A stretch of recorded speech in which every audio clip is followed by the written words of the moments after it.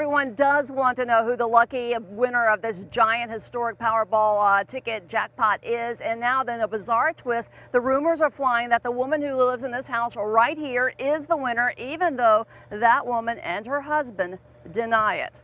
Well, it was all the excitement today at the Publix that sold that winning ticket. This little town in Melbourne Beach, just 3,000 people. Someone won. Everyone wanted to know. Media was all over the Publix parking lot.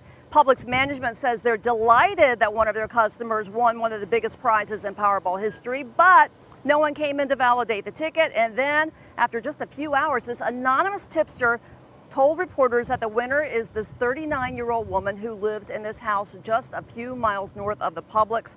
Now, I spoke to the man who appears to be this woman's husband. He was rather upset. He says it's all a big hoax, that they are not the winners. However, I will tell you this, that the media is here this afternoon, has been here all day, both from the networks and locally, and Melbourne Beach police have been here all day too, guarding the house. Now, the people inside have now left. We don't know if they are in fact the winners, but hey, somebody in this small town did win 1/3 of this gigantic jackpot, which is probably going to come out after taxes to like $183 million.